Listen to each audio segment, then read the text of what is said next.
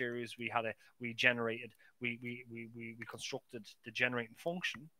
Now what we have is we have the odd numbers, the odd natural numbers, and we have a way to recursively define them. Okay, so that's a very simple example. Okay, let's have a look at another example. Okay, of a recurrence.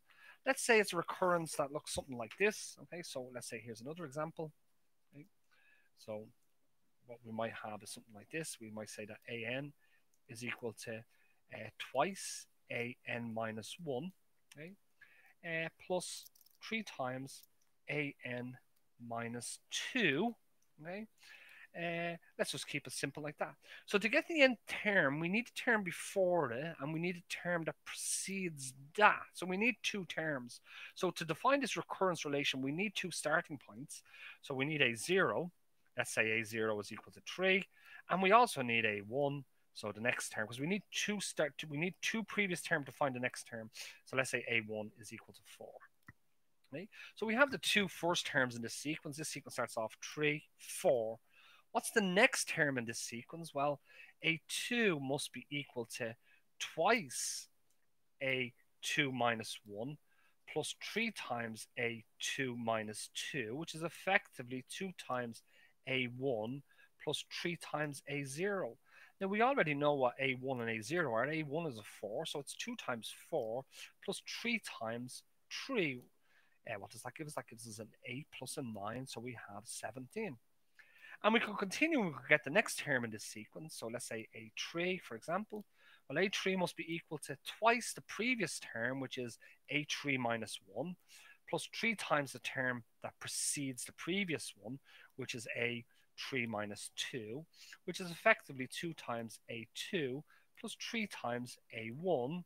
Now, we already know what a2 is. We've just calculated it. It's 17. So this is 2 times 17 plus 3 times a1, and a1 is one of our base cases. It's defined to be equal to 4.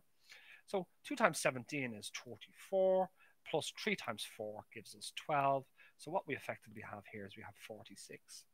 So this recurrence relation, okay, generates the sequence that looks like this.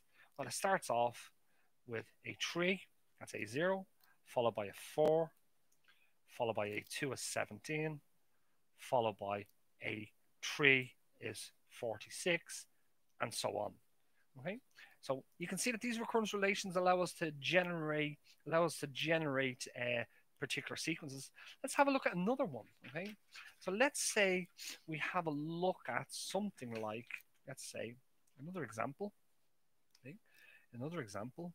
Now, I'm not defining these to be of a particular form. I'm not saying that these are linear homogeneous recurrence relations just yet. We'll define them now in a moment.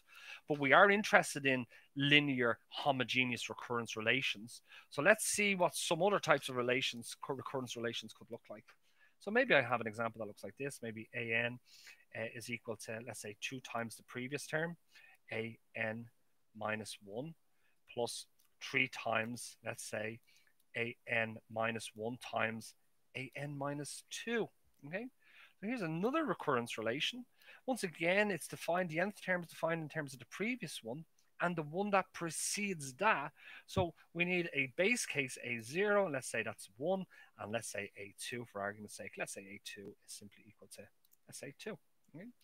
So what we end up with is, if we want to, sorry, a1 is equal to 2. So if I want to calculate a2 is equal to 2 times a2 minus 1 plus 3 times a2 minus 1 times a2 minus 2.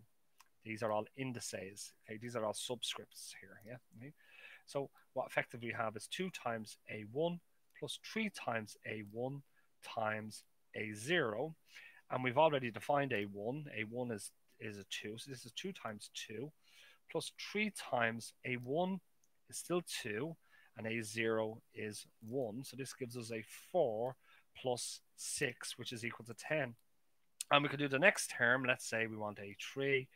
a3 is equal to, well, it's equal to 2 times the previous one, which is a3 minus 1, plus 3 times the previous, which is a3 minus 1, times the one that precedes that, which is a3 minus 2, which gives us 2 times a2 plus 3 times a2 times a1.